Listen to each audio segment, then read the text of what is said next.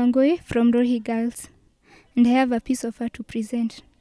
If Jesus, the Son of the Most High God, are retake his ample time and mingled with the scribes and the tax collectors, who are we not to humble and emulate his humble deeds? To be so nice when tutakuja kimoja and unite as one without minding the type or tribes of people. Though nimesikia kuna group inajiita high class, hata Jesus mwenyewe alikuwa so high, since alikuwa son of the Most High God. But this didn't hold him back, that ange carry out his task, which was to rescue the human race. So let's erase the name high class and join Jesus in the race, which is to bring people to the right without minding their races.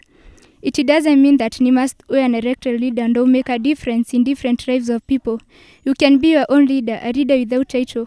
Hata kama you'll go unnoticed, usimind, just keep in mind that hata Jesus mwenyewe, not everyone recognize as their king and messiah.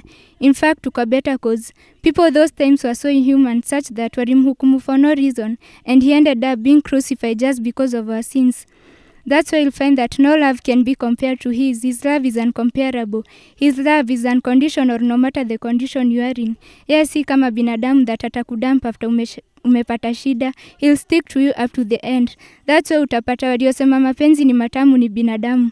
But Jesus' love was demonstrated through action. He died on the cross kwa kumwaga damu. It's a high time that binadamu wasiomfahamu waje kumfahamu, cause it's in his love that will conquer all your fears. He will turn all your tears into a smile full of cheers as you celebrate your ears. All those who seek him will forever find him. All they need is to swallow their pride, for the humble shall receive, and even their goals they shall achieve.